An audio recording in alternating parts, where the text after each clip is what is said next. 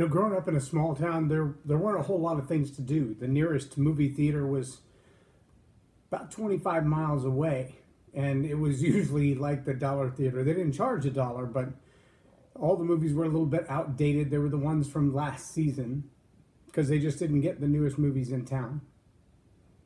And you could drive 40 miles and go to a little bigger town and see newer movies, but then you really had to pay for that and fight the traffic at the mall and all that kind of stuff. So most of us just found ways to keep ourselves occupied in our small town, and we would do, well, pretty obnoxious stuff. My mom had a big, giant GMC van that had the fold-out bed in the back and the 4 captain's chairs and sink and refrigerator the whole night. It was like a small Winnebago. But I figured out how to do donuts with it, and how to climb the side of the hill at the auction barn with it, and how to put 20 or 30 people in it and cruise up down the road in it. We would stay out till 2 or 3 o'clock in the morning on a school night, and worse on weekends. Sometimes we go to sleep at all. But there really wasn't anything to do, so we were pretty much making up problems. I remember one of those problems, one of those things that we did to kill time, was a game called tag, a vehicular tag. We had a grease rag, and we would tie a knot in the end of it. And back in the day, everybody's door handles pulled out. And so there was it was either a push button with a big handle, or it was that door handle that pulled out. And we would tie the knot in the grease rag at one end and drop it through the door handle. And whoever had that would drive around town until somebody else playing the game saw it.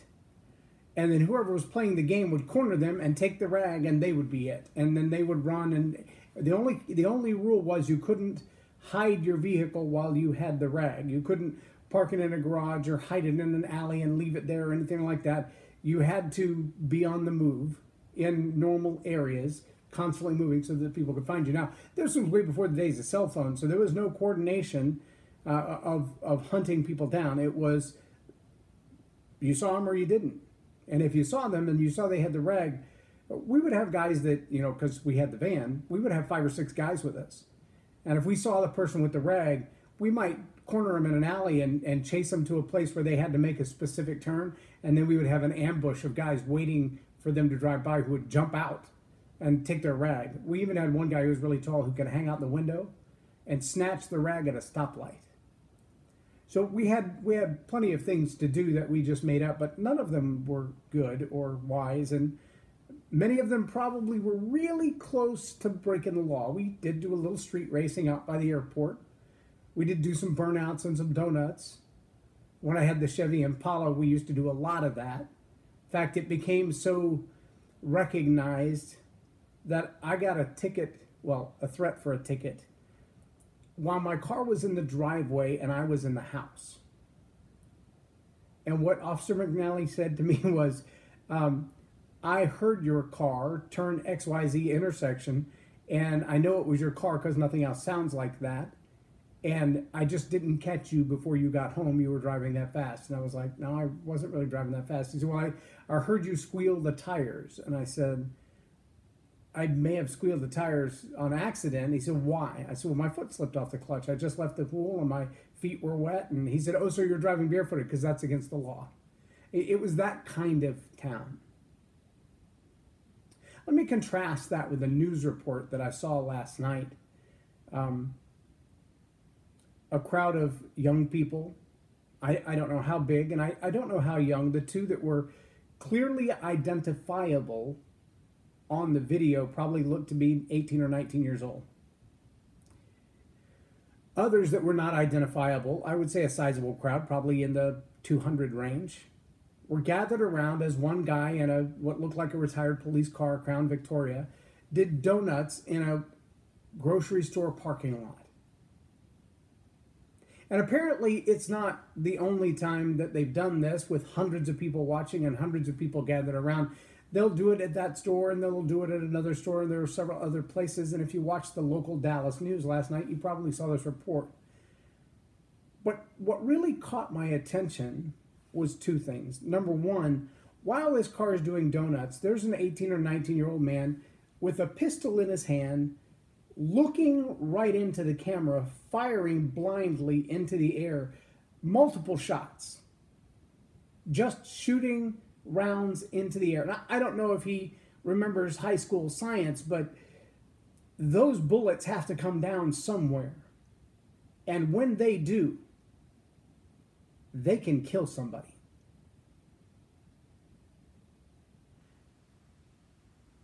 The sadder part of the whole thing was that when they asked, why does this go on? Someone said, and this was a law enforcement officer, he said, well, they know the police aren't going to come because they're rabble-rousing. They're loitering in the parking lot of this grocery store, running off all their customers, 200 or 300 people hanging out as a car show, doing donuts and showing off the power of their car. And even the firing of guns into the public, into the air at random, is considered a low priority call. So they know the police are not coming. The police won't respond to an incident like that because they're already so overwhelmed with the rapes and the break-ins. And so if you're being assaulted, if you're being raped, if you're being burglarized, that's what the cops have prioritized to respond to. So the police are not coming. They're not coming anytime soon for donuts and rabble-rousing. And because of that, it basically says this lawlessness can continue however it wants to. And I'm not sure if the idea of reporting on it was about increasing the opportunity because, frankly, if you tell a bunch of 20-year-olds with guns and fast cars that the police aren't going to respond to them because they're low priority, I don't think you're curbing that behavior. I think you're inviting it. I think you're causing more people who might be interested in that type of entertainment to get out there and be entertained that way. People are not going to get caught, right? Our whole justice system was designed, I'm not saying it works this way now, but it was designed to be a frightful deterrent to ridiculous behavior. It was supposed to be such that if you violate the law, you were so miserable because of the outcome, because of the consequences, because of what would happen to you for violating the law, that you didn't want to do that again. And you didn't want to get caught like so-and-so got caught because you don't want that fate. But if that fate is, behave how you want to. We're going to tell the police, this is a low priority call, or you know what, just stand down altogether, let whatever happens happen.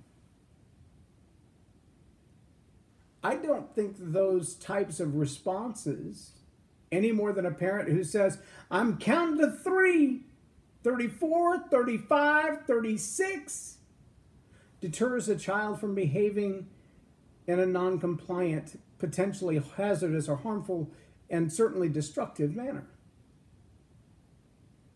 I wouldn't want to go grocery shopping in a grocery store where there's lawlessness in the parking lot.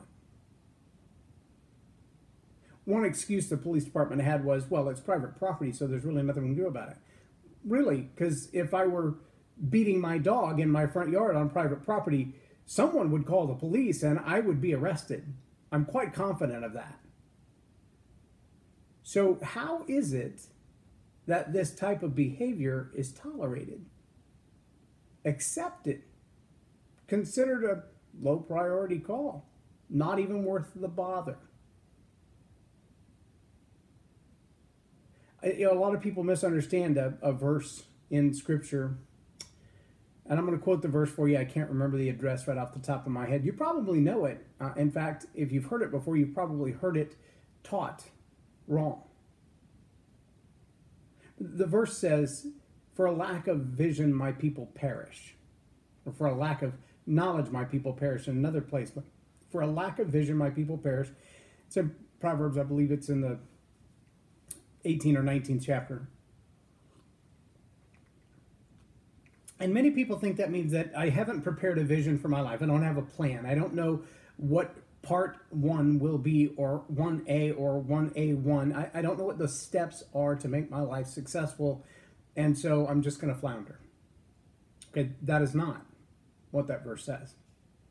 In fact, if you dig deep enough into what it means by vision, the translated word there from the original language means if they don't understand that there is a high price to pay for lawlessness, then they will perish. And perish means they will run around overwhelmed with their own behavior. And they'll do whatever seems right to them without regard for the law. And if you dig into that deep enough, you'll find that the behavior they were talking about was total anarchy. So here's what it really means. For those people that don't understand that your lawless behavior leads to eternal damnation, there is a point where your lawless behavior leads to eternal damnation. If you don't see that there's a giant price to be paid, then you will march blindly off the cliff into the giant price that is to be paid. If you cannot understand that behaving this way and not changing your behavior has significant consequences, then you will suffer those very significant consequences. That's what that verse says. For a lack of vision, my people perish. They will destroy themselves. The description of destroy themselves is a type of anarchy that looks like slam dancing with knives in their hands.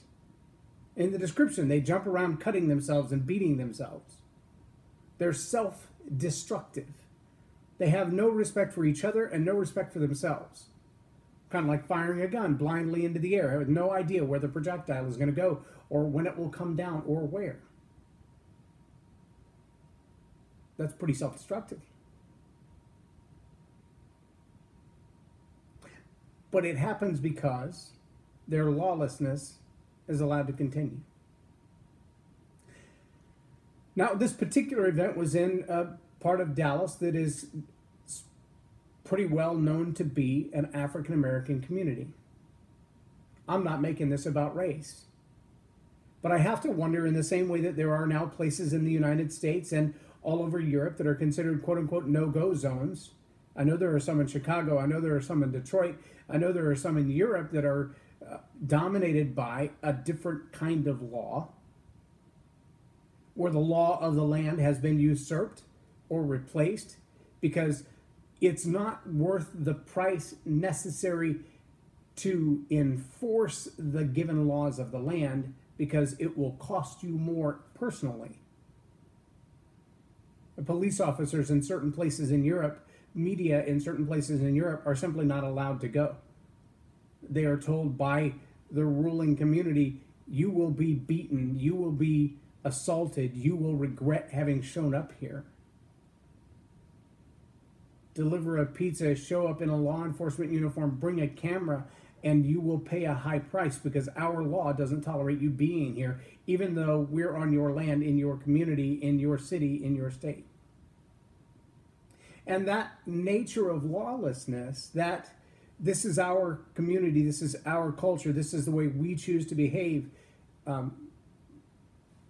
it's a common thing. It's all over the globe, and it has been for all time, for all human history. The first murder, when the murderer was called to account, he said, what am I, my brother's keeper? Why should I even be concerned about his welfare? Why do I even care about him? It was the epitome of selfishness. The epitome of, I'm going to live my life my way, and I don't care what anybody thinks about it. And I have to wonder if the media treatment of the conversation, i.e. Charlottesville, and as far back as Ferguson and Michael Brown and every major disruptive incident since then, regardless of the reason for the disruption, by the way, I'm not saying anything about how and why the disruption started. I'm just saying that everything the media has covered that has been a major civil disruption in the last 5 or 7 years, the media has been able to make that look like we have giant race wars raging across our country. Now, I'm not saying we don't have racial problems. I think we do. I think we have a division among humans that doesn't belong there, but it's been instigated by a greater force, and it needs to come to an end. It really does. I don't know if you've read this book, Under Our Skin. I thought there were some fascinating things in here, and I haven't even finished reading it, but I want to share this couple of paragraphs with you. He says, I think young children, this is from Benjamin Watson.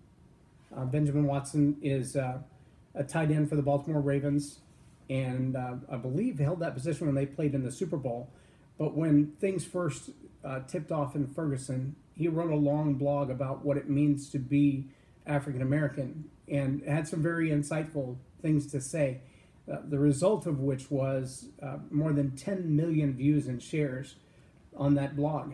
It's been all over social media. His comments have been everywhere. And so he finally put it all in a book and made it available for everyone. I saw him on a television interview not too long ago. I had a chance to sit in the studio and listen to the interview. And he's a very bright young man with a bright future in front of him. Page 33, he says, I think young children grow up with an awareness of race, but also an acceptance of race. When we're young, our playmates are to us simply blonde or tall or female or noisy or brown or peach skin.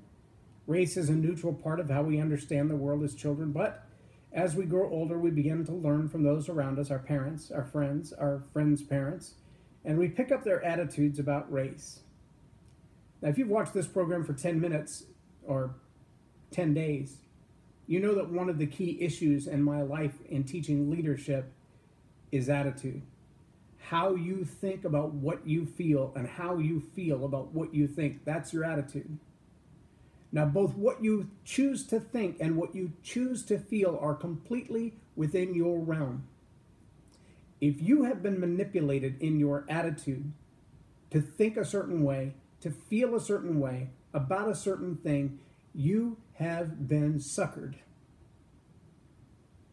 The way you think is your choice, your fault, your responsibility, and your power. The way you feel is your choice, your fault, your responsibility, and your power. And if you surrender those, you're going to be a victim the rest of your life.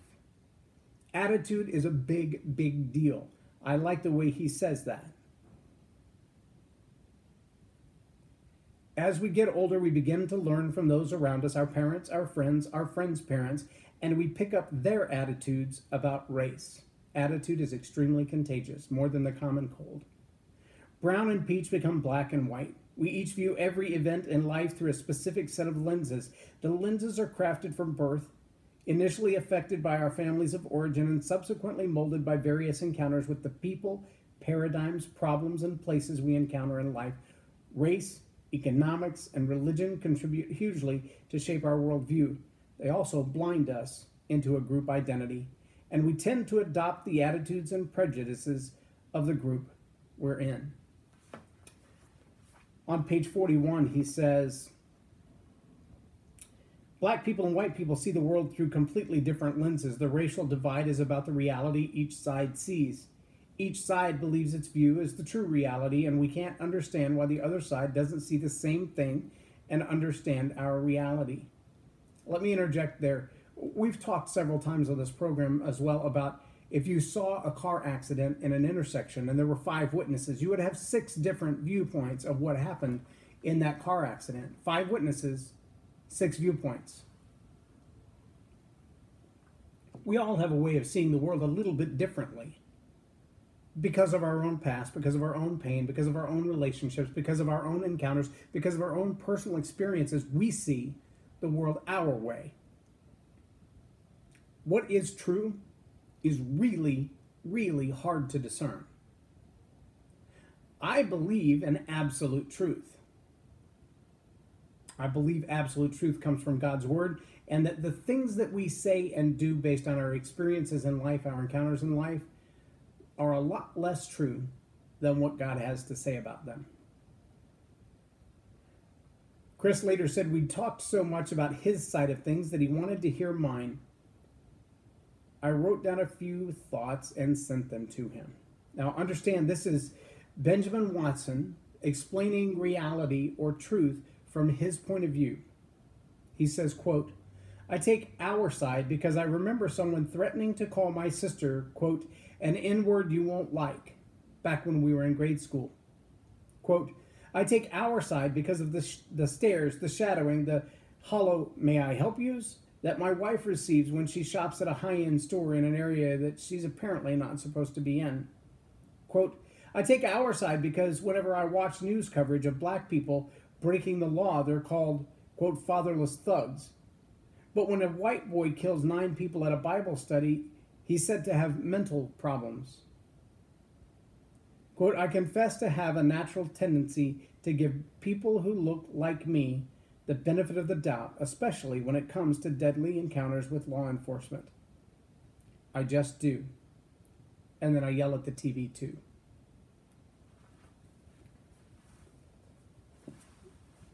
I am thoroughly convinced that we have a large problem in our country and around the world. Racism is not an American uniqueness. Slavery, I don't care what you've been told, slavery is not an American uniqueness. There are slaves today.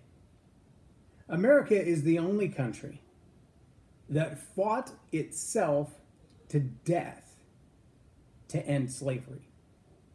Not everybody was on the right side of that decision. Not everybody was on the right side of that war. But we were the only nation with enough consciousness to say, this has got to stop. There are nations today where slavery is not only tolerated, it's legal. It's the way things are. It's acceptable.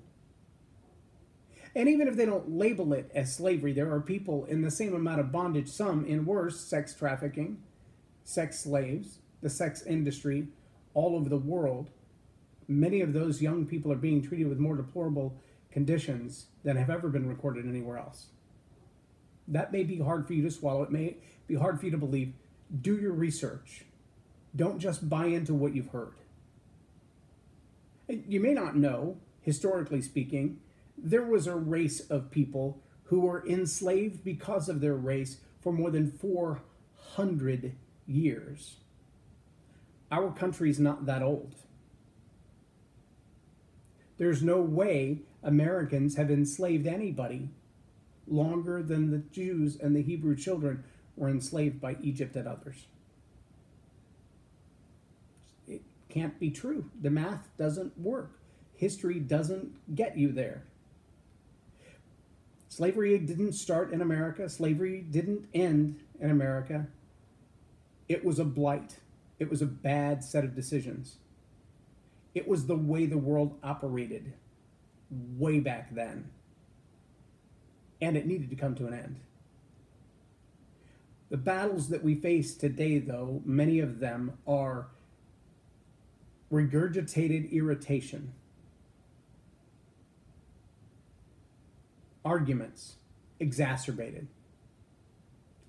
You think I'm kidding? Just go watch fight videos on YouTube for a couple of minutes. I've watched hours worth studying the social behavior of the crowd. And I can tell you many, many times there are two people who are having a disagreement that honestly, anyone with a level head and 5 ounces of common sense, it's about the weight of the brain, 5 pounds, could fix with a conversation, and what looks like a fist fight or an altercation would simply be ended. A misunderstanding, an ill-spoken word, and I'm sorry would have fixed it. But instead, you have instigators who have no dog in this hunt. They got nothing to win or lose regardless of the outcome of this fight. But by golly, they want to see a fight. There were pretty peaceful rallies and protests in Dallas last weekend. Thousands, literally thousands of people turned out in the streets. And as much as I saw cameras getting up in the faces of people, bright lights shining in people's faces, for the most part I saw thousands of peaceful people with a legitimate complaint, a legitimate discussion. Their voices were heard, their faces were seen. They did what they came to do. But then I also saw 6 or 8 with their faces covered, yelling into this large crowd, doing all they could to start chants of violence and anger. There's an old phrase that my grandparents have used, my parents have used, I'm sure yours have too. One bad apple spoils the bunch. Do you know what they mean by that? What they mean is that the rottenness that gets in that apple, literally the decay that is in that apple, if you leave it in the bushel basket or in the bag in the refrigerator with all the other apples, the decay in that apple will spread from one apple to the next apple to the next apple to the next apple. That decay becomes contagious. One handful out of 2,000 to 3,000 people, one agitator getting up in one other person's face can tip off an angry argument that will spread like the decay of an apple, like the virus in your computer, from one person, one app, one group to another, until it's out of control. They tried in Dallas, and they failed. And I'm glad they did. Not because I don't want their voices to be heard, but because that doesn't solve problems. They're no different than the guy standing on the outside of the circle when there's a fight going on, who, rather than helping to find a peaceful resolution, is yelling, "World Star! World Star! World Star! Beat him! Break his neck! Twist his arm off!" Oh yeah, they're doing it. They're egging it on. They got no dog in this fight. They couldn't care less. They just want to see a fight. And I'm afraid to say, while there are legitimate concerns in racism, problems that need to be solved, apologies that need to be made, there are also a lot of people who are grandstanding on this notion because they benefit from a fight. They benefit from a war. It is funny, though, that on the day of the total eclipse, the media had enough to keep them busy that there were no stories about race wars. Isn't that ironic? We really need a little more good news. We really need some people who will pay attention to the good things going on in this world, to get involved in making our world a better place and not rousing up each other to anger. Listen, there is enough problem in this world without creating another one. There are enough starving children, enough people without water, enough places where there are no homes. We don't need to be creating issues and blowing them out of proportion. Don't hear that to say that I'm minimizing the issue of race, but do hear that to say that every answer doesn't have to be violence. Every answer doesn't have to be a rally and a war in the street.